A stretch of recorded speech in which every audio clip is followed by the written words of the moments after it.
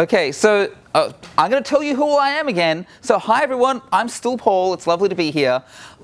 Just a quick show of hands for me. Who's seen me talk before? Some of you? Okay, cool. Who here has used, I just want to look at languages. Who here has used C or C++? Is this a C and C++ users group? Oh, damn! Okay, that would make sense. This contains no C++ whatsoever. Who has done Python? Perl, Ruby, Java, Forth. Sweet, okay, that's awesome. Haskell. Nice, okay, cool. So this is a story about none of those things. This is a story about love. And do we have a clicker? That's cool. Okay, this is a story about love. This is a story about freedom. I don't know if anyone here has heard of this thing called open source. I'm rather big on open source. I think it's fantastic. I really, really love open source. I really love freedom. I really love writing code. I write heaps and heaps of code. And I really love dancing. I love this thing called Dance Emulation. And you might be wondering, what on earth is Dance Emulation? Well, it's kind of like Dance Revolution, which you can play down at ground control, except with Dance Emulation, you're on fire. And this was absolutely awesome. I got to do this at Burning Man last year. And one of the fun things is that if you're doing something where you're, playing Dance Emulation or playing any of these things, you can actually track stuff. So if you're playing Dance Revolution or Step Mania, which is the open source version of that, you can read all this data out and the songs you've played and like how amazingly well you've gone at your latest like Justin Bieber albums and all that sort of stuff. I can track all those sorts of things. So for a long time, I've been tracking stuff like my dance lessons. I actually have this as Beeminder. It draws me little graphs and everything. It threatens me if I don't go to my dance lessons on time. I do things like tracking my inbox. That there starts at 1,200 messages. It's gone down, which is fantastic. But I also do things like I track my mood. And I track what I've done each day. So I love to sort of record data. One of my goals is to give me a snapshot of here is what I've done each day. So I can go, oh, what was I doing 3 months ago, or what was I doing on this day here, and sort of get a high-level overview. I went here, I wrote this code, I played this song on Dance Revolution, whatever it happens to be. And I actually found a really cool tool for this, and that tool was called I Done This. And I Done This, my housemate recommended them, and they're a little startup company, and they gave you this brilliant thing. What they did is they said, okay, you can record what you did each day, and you can do that on a website, and they've got a phone app, and you can do this via email. And then what made this genuinely valuable to me is 1 year later, they would send me an email of here's what you were doing 1 year ago. And if they didn't have data for a year, they'd be like, here's what you're doing 6 months ago, or 3 months ago, or 1 month ago, or whatever that happens to be. And so I would get these things where it's like, hey, 1 year ago, you were at OzCon crying into your laptop writing your slides. And I'm like, oh my goodness, that's what I'm doing now. And so this sort of stuff would happen every single year. So ironically, when I actually wrote this version of the slides, it was me giving a talk at Plug, which was not the Portland Linux users group, but the Perth Linux users group. And sure enough, I was doing that a year ago, like on the 1st of May. So I thought this was fantastic, and every day I'd wake up and I'd get this summary of what I was doing a year ago, and that was awesome until the point where they turned it off. And I was absolutely outraged. It's like, this is my favorite feature. This is the whole reason I'm using your service, and you've turned that off. They were still allowing you to say what you've done, but they weren't telling you here's what you're doing a year ago. So I did what any sort of concerned citizen on the internet would do to express my discomfort by this. I wrote them a very stern email telling them that I was unimpressed, and they apologized, but they said no, they weren't going to turn it back on. And the reason was they were this small startup, and email was like taking up a lot of time and a lot of resources, and that's not how they were making money, and that was not how they thought they'd make money. So they're like, we're really sorry, we can't turn this back on. So I'm like, okay, all my data's there. I still want to have access to it. So I took action. And they didn't have an API, so I wrote them an API. And it's surprising how easy it is to go to a lot of websites and just sort of, I don't know if anyone used Firebug before, open up something like Firebug and go, okay, what's going over the wire? Oh, hey, here's a great big blob of JSON and everything. Oh, that's all the data I want. I can grab that. So I wrote them an API And then, of course, because I don't like using the web, I wrote them a command line client. So I could do everything I needed from the command line. Here's what I've done, look up what I was doing on this day, search for things, so on and so forth. Also, because I know they like to turn off features, I wrote a data export tool. So if you want to migrate away from them, then you can get all your data back. And then, of course, I re-implemented all of the dropped features. So I could, once again, have an email every morning of here's what I was doing a year ago. And I released the code, I'm a Perl person, so I released the code up on the CPAN as web service I done this. And after doing all that, make sure it's all tested and like telling everyone, I went to the company, I went to I done this, and I'm like, hey guys, surprise! I wrote you all this stuff, I hope you're cool with that. And some companies, if you say, I've written like an API and a data export tool and a bunch of other things, and these people over here are using it, they sometimes might not be impressed with that. But the people that I'd done this were actually super cool. And they're like, oh my goodness, this is fantastic. We're going to make sure that your tools keep working. So tell us which endpoints you're using, and we'll make sure we don't change those because we don't want to break your tools. And in fact, an hour before I arrived here, I got another email from them, which is like, hey, can we consult with you on API design? Because we want to actually implement an API, and we know that you're already doing that sort of thing. So it had a really happy ending, but not always. Not everyone has a happy ending. And one thing that you might discover from using the internet is that services die. So many years ago, I had a GeoCities homepage. I don't know if anyone here remembers GeoCities at all. My homepage was totally cool. It was still under construction, but it was totally cool. That's animated, but unfortunately OpenOffice doesn't animate it properly. So, you know, sometimes things get shut down. Sometimes things get refeatured. The number of times I've had a phone app and it's like, there is a new update. And I look at the new reviews on that update and everyone's like, this sucks. And it's like, okay, I'm not updating then. Things get refeatured. The licenses change. It really worries me how many times, you know, we're just like, oh, here's an end user license agreement. But we can change that whenever we want. And if you continue to use the service, you have to deal with it. There's actually a website, indiewebcamp.com/site deaths, which sort of records all of the various sites out there and how they have died. Either they've completely died or they've been mothballed. Those of you who have heard of this thing called Google, Google keeps on having services and then shutting them down. And there is the Google graveyard. And the Google graveyard, you can see all the various Google services which have been shut down. Orkut is on there now. Orkut shut down very recently, or is in the process of shutting down. This is also interactive. You can click on them and it leaves a flower on the gravestone. And it only like gives you the last 10,000 flowers or something, but you can see what services people are missing. So I don't want to sort of say don't use services on the internet, because really services on the internet are absolutely amazing. It's a magical place. What I want to do is say, how can you embrace your data? How can you make sure that if you are using a service on the internet, if that service goes down, you still have all of your data, you still have the ability to work with that, you can possibly re-implement those features. Now, normally, that would be a really hard task. Because normally you'd go, well, I can't really implement the things which this thing does, but goodness me, you're all freaking developers. And like, developers are the closest thing we have to magic. Like, whenever I'm with somebody who's non-technical and I write some code, they're just like, oh my goodness, my mind is blown. That was like 3 months of my work and you did it in like 10 minutes. And, you know, it's amazing. So you can shape your experiences as being a developer. So I'm going to start with one tool, which some of you might have heard of. If this and that. Who's used this? Some of you. Okay. If this and that, they've got a cool little logo.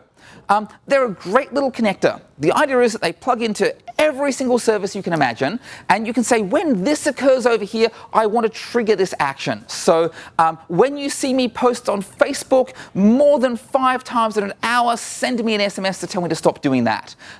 Or when my favorite webcomic comes out, you know, send that to me in an email. Or when I update my picture on this form of social media, update it in other forms as well. And I think this is great. I absolutely love if this and that. But there's a big problem. There's a couple of problems for me. One is that it runs in the cloud. So they have all of my data. I don't have any backups. If they fall over, I've lost all of my, you know, if this and that recipes and everything. And the other part, of course, is it requires all of your data. It requires all of the ways of authenticating to those services you want to use. So if I want to use this with Facebook, I need to connect it to Facebook. And if I want to use it with Twitter, I need to connect it there. And they end up having my email, and they end up knowing what my favorite webcomics are, and all of these other sorts of things. And they end up knowing everything about me with all of my data. And I don't really want that. I think that should be something that's just between me and the NSA. So I wrote my own tools. And that's what this is about. This little framework called exobrain that I've sort of been tinkering around.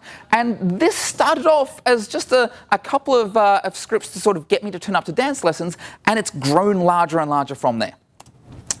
So one of the things which exobrain does is it focuses very much on this concept of abstraction.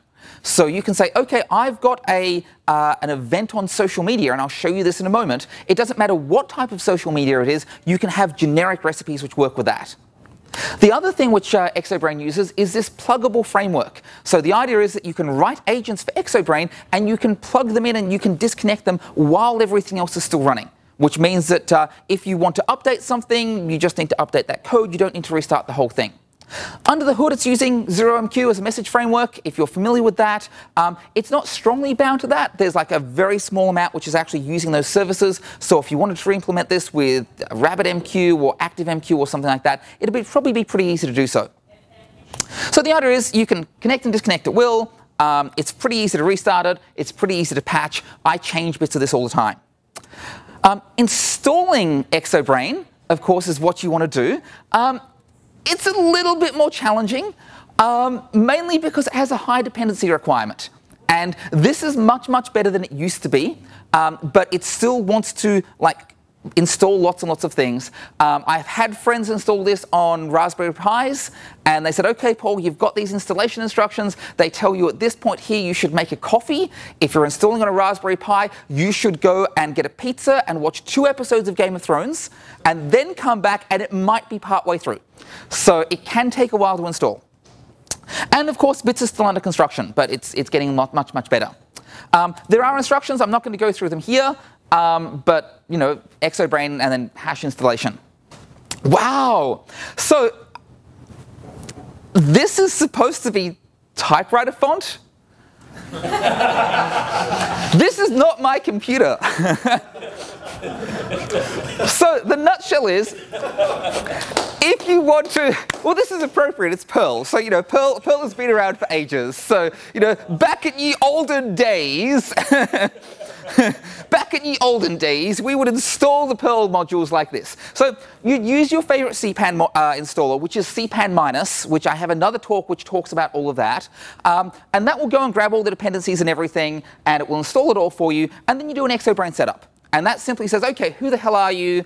It does basic sort of setup of directories. It checks everything's there. To actually install anything useful with exobrain, there are these subcomponents. So if you want to be doing things with Twitter, there is ye old exobrain Twitter that you can install. And there is ye old exobrain Facebook and ye old exobrain Zombies Run, which will probably be out tonight, and all these other sorts of things. One thing I want to do is get all of this running with Docker for anyone who's used Docker before, so I can just give you a Docker container and you can just start it up from there. But I'm not very good at Docker yet, so that's something I'm working on. Anyway, I want to show you some code. I want to show you what sort of stuff you can do with agents, and then what do I use this for. So let's write hello world, because that's like the basic thing to do in any sort of language. So this is actually Perl. We start off by using exobrain, and exobrain gives you all the stuff that you'd normally switch on with Perl if you're a Perl person. So it gives you strict, it gives you warnings, it gives you method signatures, it gives you auto die, it gives you use feature say, so on and so forth. Then what I do, and it also gives me the exobrain class. Then I make myself an instantiation of that class, so I instantiate the object.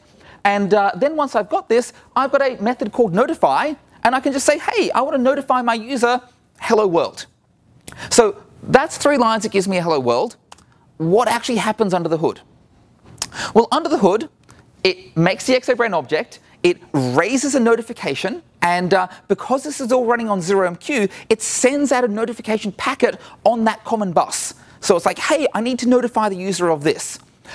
In order to do that, it needs to connect to the router, which I'll talk about in just a moment, and sends the notification. What's really cool, however, is that I haven't specified how that notification should reach my user.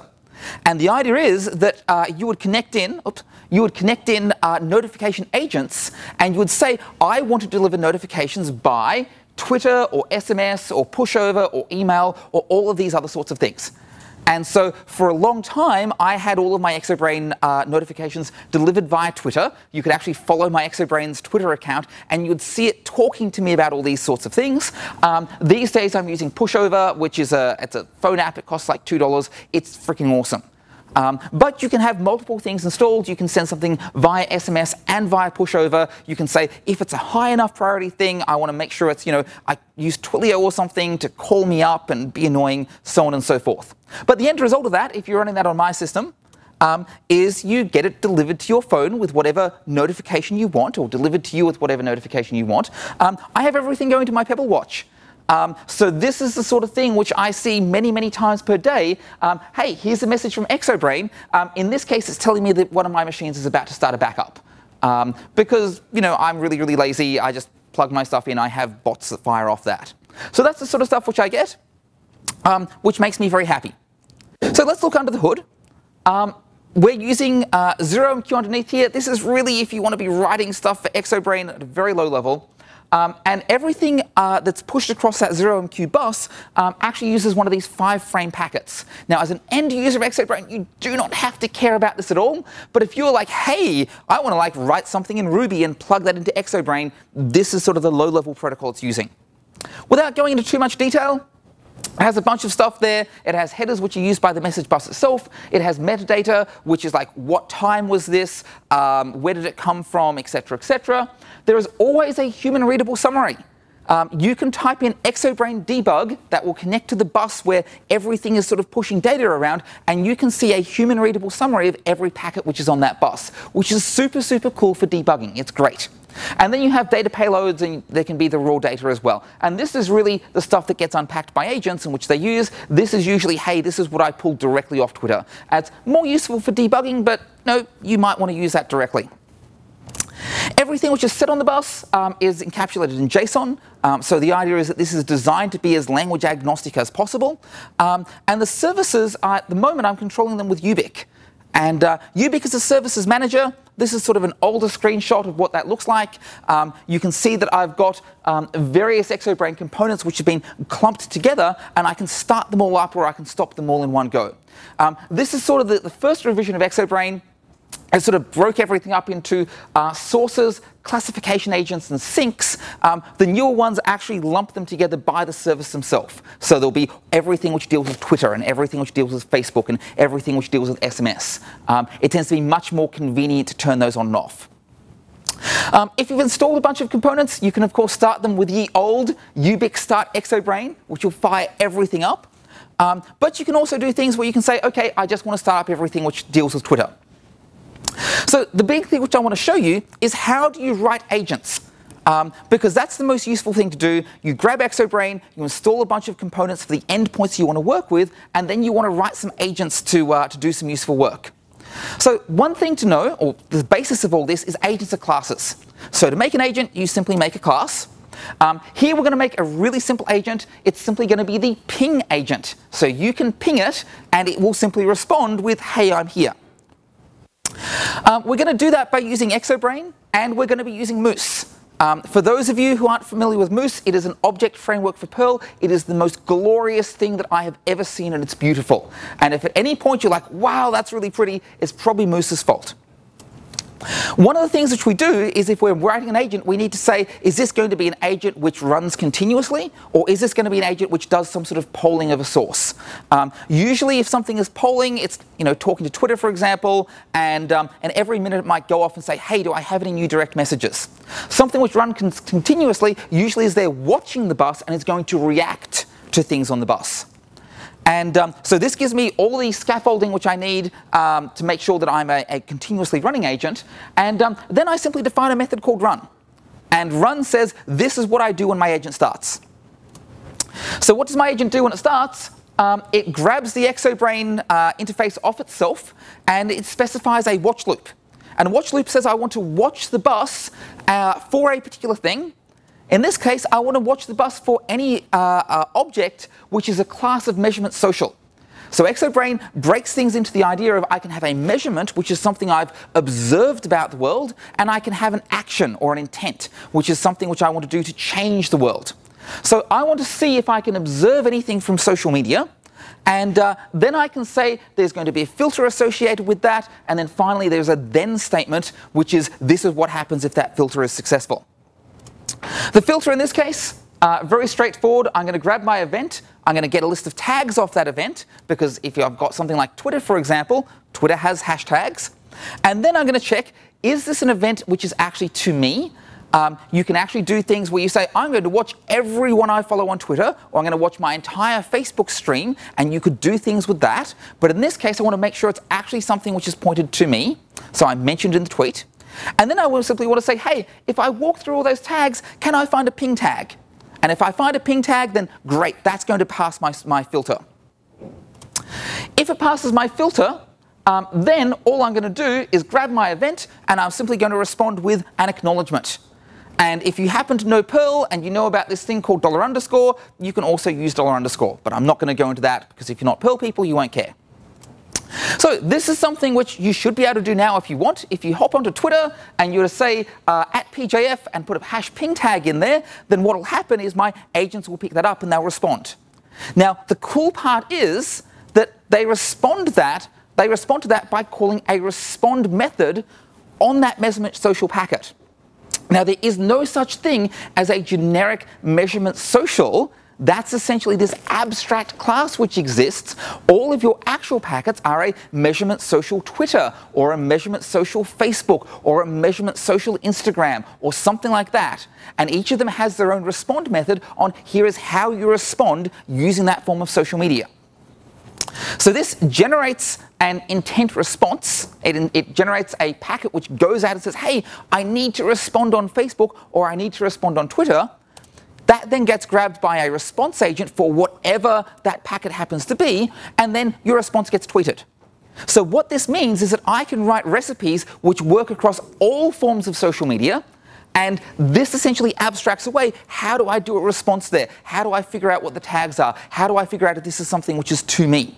So that respond call is actually platform agnostic, which makes me incredibly happy. Let's also look at how we might write ourselves a data class, something which is going to be pushed back and forth across the bus. So one thing which I use all the time is a mailbox. And so if you remember earlier, I had a graph which sort of graphed how much mail I had in my mailbox. This is something I can use not just for email, but also for things such as direct messages on Twitter, or messages on Facebook, those sorts of things. Anything which is sort of treated like a mailbox. So again, we start off with using exobrain and moose. And in this case, there is a role which I can consume called exobrain message, which gives me all of the extra sort of helper things for writing messages which will be pushed across the bus. So now they have the ability to be sent and sort of JSONified and so on and so forth. The most important thing which exobrain message gives me as a role is this payload keyword. And I can now say, here are a bunch of attributes. These are attributes which should be pushed across the bus. So I can say that for a mailbox type, there is going to be a server, there's going to be a user, there's going to be a mailbox, that might be inbox or sent or those sorts of things, and there's also going to be some sort of account there as well. The other thing which I need to do is I need to provide, how do I specify a summary? Because everything needs to have that human readable summary. In this case here, I say that's a lazy attribute which you generate by calling the build summary method.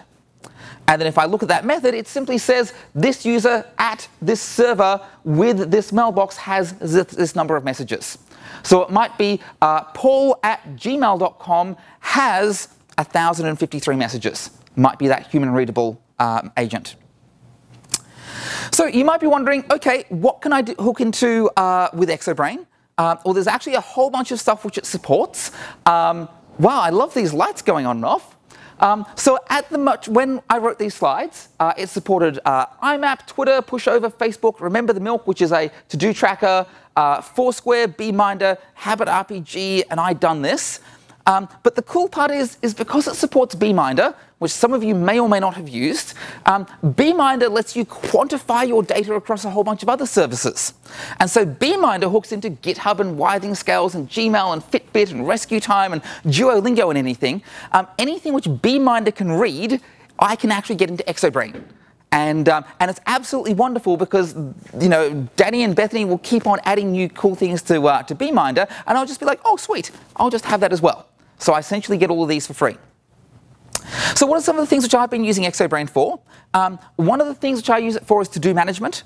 I go to a lot of conferences and people are like, Paul, you need to meet this person, or you need to read this thing, or you need to do something.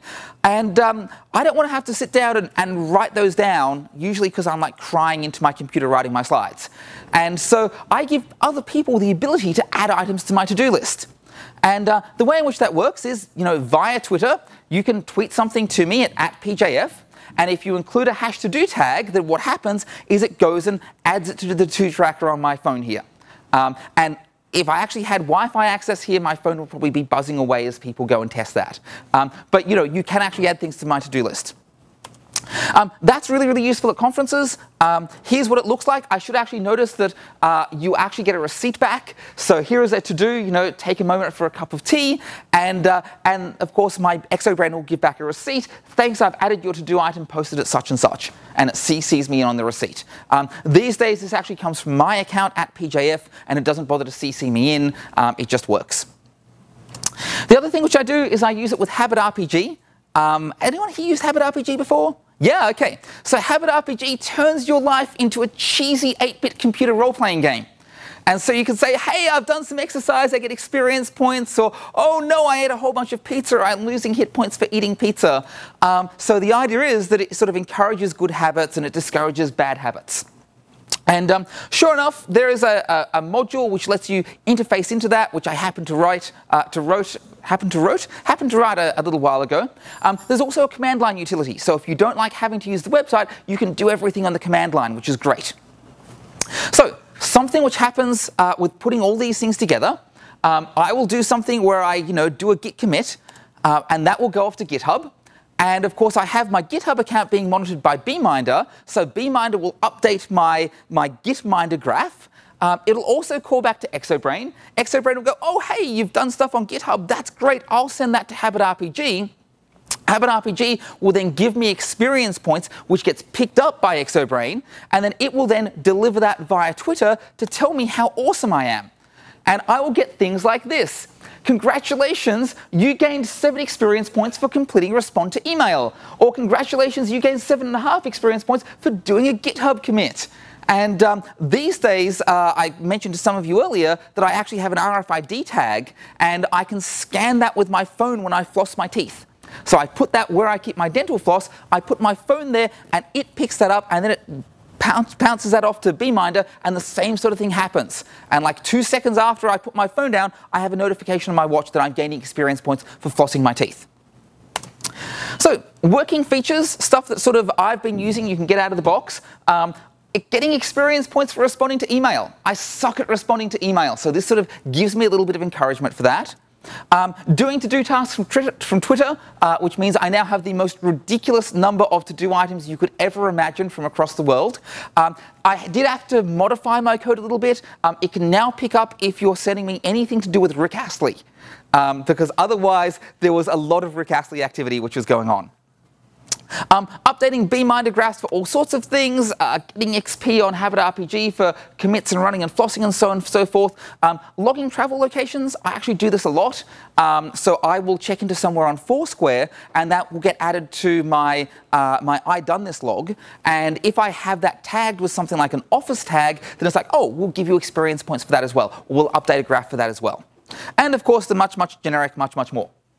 So if you want to be playing with exobrain, the place to go to is github.com/pjfexobrain.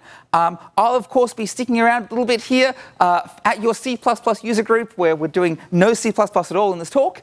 You can ask me for help if you want. And I hope that with exobrain and with systems like that, you can go forth and use your data for good. Ladies and gentlemen, thank you very much.